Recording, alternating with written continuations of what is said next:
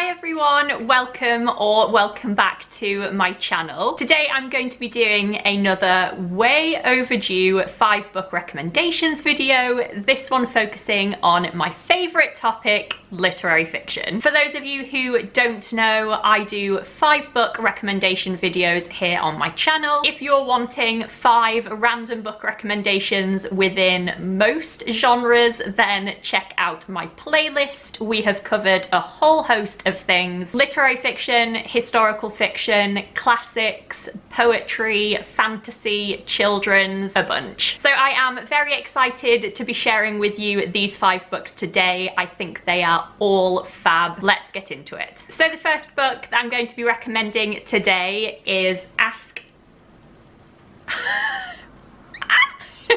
Oh my god. So as you can see, that says Song of Achilles. Quick story time. Earlier this year, I was trying to get Cameron to read this book for ages. He kept saying he would, and then he kept not doing it. One time he said to me that he was definitely going to read it next, and then he said to me, please will you pass me the Song of Achilles? So I went to the bookshelf, picked up this book, wrote the Song of Achilles on it, and handed it to him. Clearly, we have never taken this little piece of paper off, so here we are. I'm going to do that now.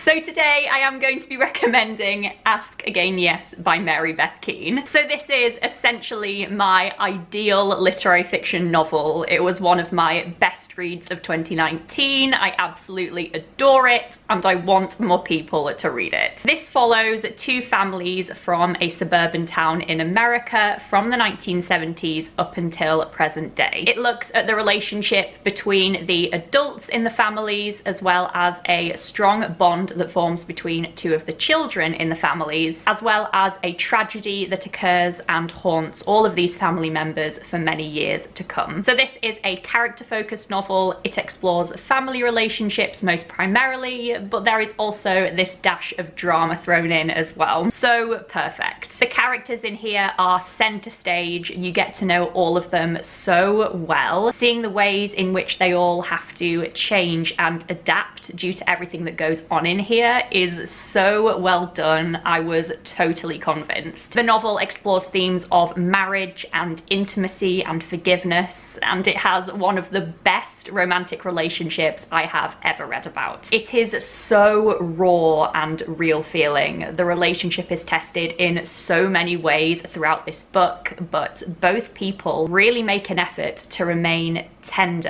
and understanding and generous towards one another. Friendship, parenthood, and illness are also explored. Memory is a big theme in this novel, which is one of my favorite things to read about. It explores how memories change when people grow and their perspectives change, and this adds a really nice extra dimension of unreliability to the narrative in sections as well, which I really enjoy. Such a luminous, wonderful novel. If you enjoy Celeste Ng, then you must give this book a go. Or alternatively, if you wanted to like Celeste Ng, but you were a tiny bit disappointed, then try this one. Oh, and I will add that Cameron did end up reading this book, and of course, he loved it. Next, I'm going to be recommending Shuggie Bain by Douglas Stewart. This is the newest book on this list. I read it very recently. It only came out in the past couple of months, and I am in love with it. This is a coming-of-age novel following a young boy called Shuggie Bain who grows up in Thatcher-era 1980s Glasgow. We follow Shuggie throughout his childhood years into his teenage years, and most primarily explore his relationship with his mother. So this is the longest book on the list, I believe. It is a bit of a chunker for those of you who like that kind of thing. Again, it is very character focused. The characters of Shuggie and his mother in particular are so wonderful. I was utterly enthralled by their relationship with one another and witnessing all of their struggles and triumphs. This book captures a specific time and place so well.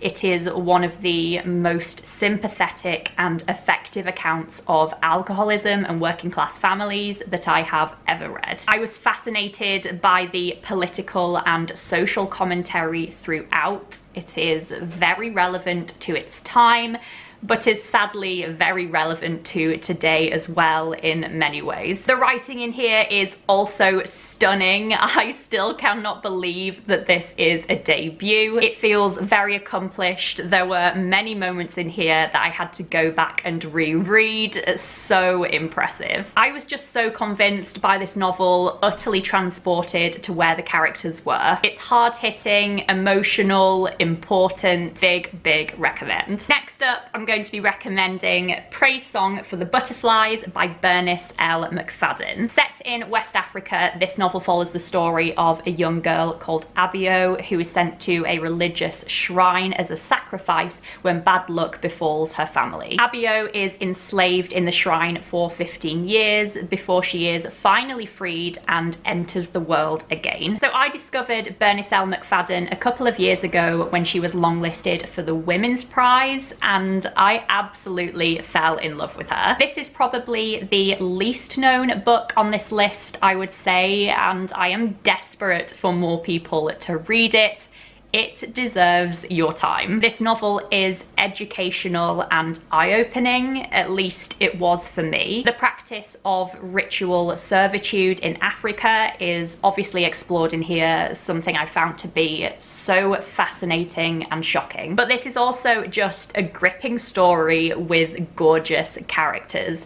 Abio in particular is such a great character. You get to see her develop from when she is very young to when she is a woman. You totally grow to care for her and sympathize with her and really root for her. The side characters in here are all very interesting. There are tons of different perspectives from people connected to Abio thrown in here. The plot is shocking and engaging. It is very emotionally impactful, and the prose is beautiful as well. I remember thinking while reading that it kind of read like a Carlhead Hyossini book, which is high praise. If this book sounds interesting to you, then definitely give it a go. It is not an easy read by any stretch of the imagination, but I think it's fab. Recommendation number 4 is Long Bright River by Liz Moore. This is for those of you who want something a bit more plot driven, a bit more thriller feeling perhaps. Perhaps you tend to read genre fiction and are fancying something a bit more on the literary side, or perhaps you tend to read literary fiction and are wanting something a bit darker and more crime feeling. This novel follows the story of 2 sisters who live in Philadelphia.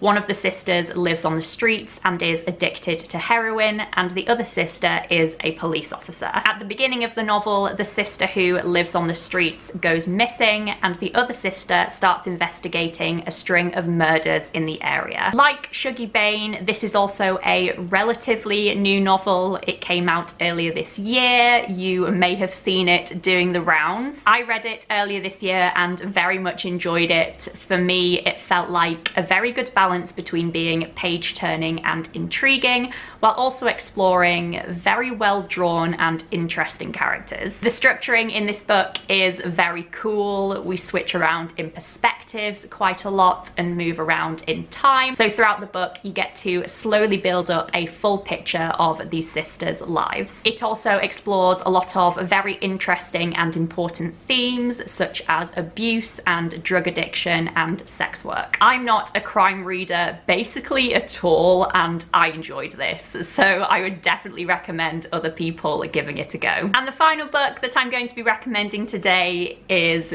Tin Man by Sarah Winman. So I realized that I hadn't recommended this book in one of my literary fiction 5-book recommendations videos, and it is my favorite literary fiction novel of all time, so it had to happen. This is a contemporary novel that follows the lives and relationships of 2 men, Ellis and Michael, who have been best friends ever since they met in Oxford at 12 years old. Half of the novel is told from Ellis's point of view, the other half is told from Michael's point of view. We jump around in time from adulthood to childhood, and throughout the novel we get to build up a full picture of what happened to these 2 men. So I'm sure you have all heard enough about this book by now. It is a booktube darling, but it really is so beautiful. This is a very short novel. It is very simple and quiet in a lot of ways, but it is one of the most impactful things I have ever read. Everything about this novel is perfection to me. It is an exquisite portrayal of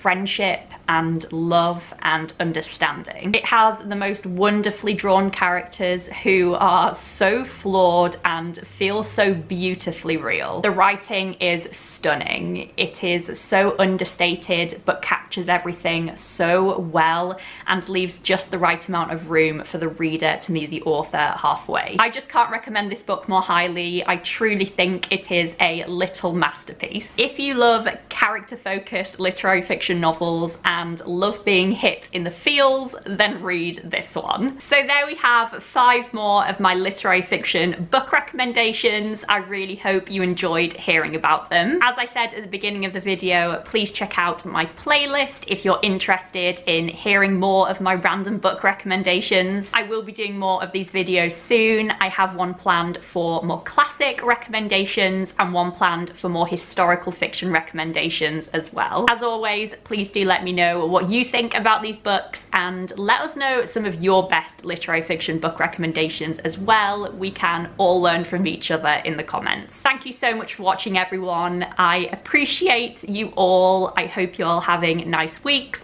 and I will see you soon in my next video. Bye.